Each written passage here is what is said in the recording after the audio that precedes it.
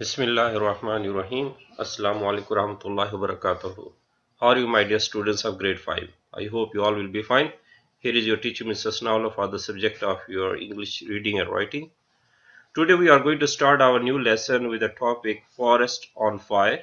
This is lesson number 3 of Unit 5. You will study the main text of this lesson from page number 338 to 341. According to the genre, it is an expository text. We are going to start the reading of the lesson. I hope the book will be open before you. Forest on Fire, page number 339. A few years ago, several red squirrels, an endangered species, had a temporary home at the Phoenix Zoo.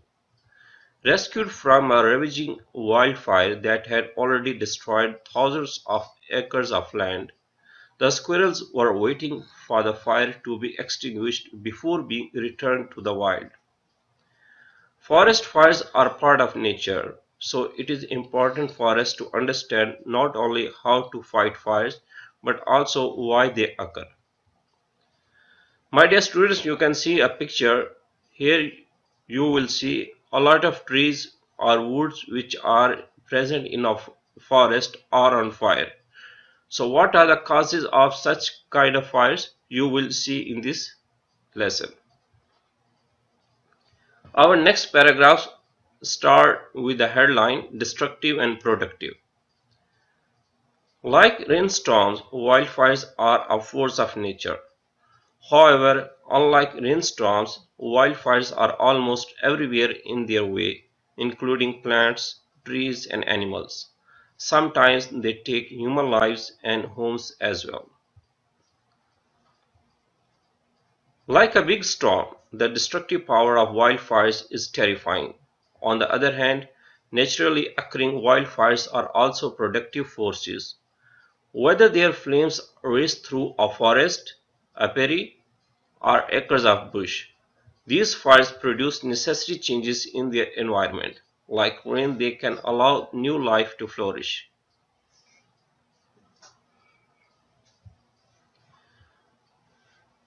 The next paragraph starts with the headline Benefits of Naturally Occurring Wildfires. A naturally occurring wildfire, sometimes called a forest fire, happens without a human cause. These factors must be present for one to burn. These include fuel such as dry grasses, oxygen which is in our atmosphere, and a heat source to ignite the fuel. A lightning strike usually sparks a naturally occurring wildfire.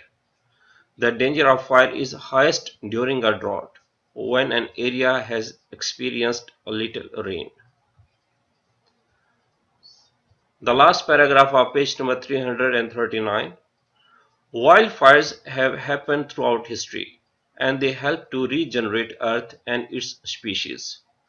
When vegetation decays, wildfires clear it away so that new plant life can grow. Now we are going to start our page number 340. Fire also releases nutrients back into the soil, making it more fertile, and by eliminating leafy canopies of mature trees, fire allows nourishing sunlight to reach our forest floor. Often this new plant life will be better adapted to fire than what existed before. Some species will have fire-resistant roots, leaves, or bark. Other species will actually depend on fire to reproduce and thrive. The next headline is, my dear students, Stability and Diversity.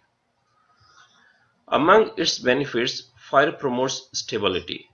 By eliminating invasive species that can take over an area, fire encourages the healthy growth of a region's own vegetation. At the same time, fire promotes diversity. It ensures that plant life will exist at different stages of development. For example, a forest struck by fire will have new seedlings. Not far away, In a forest struck by fire 20 years earlier, there may be small trees, and nearby there may be a forest of mature trees untouched by fire for years. You can see a forest is on fire. It might have been caused by any lightning strike or any other human factor. Further details you are going to come across in the coming paragraphs. Page number 340. These variations in plant life provide food and habitats for different kinds of insects, birds, and mammals. Woodpeckers eat insects in burnt-out trees. Sparrows depend on seeds for food. Predators such as foxes are drawn by small prey. Forests at different stages attract a diversity of animals to our region. Now we are going to start our new page, that is 340. The headline is The Human Factor. Although wildfires have benefits, they also are feared and misunderstood.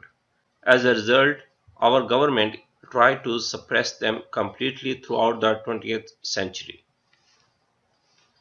This policy had a negative impact on the environment.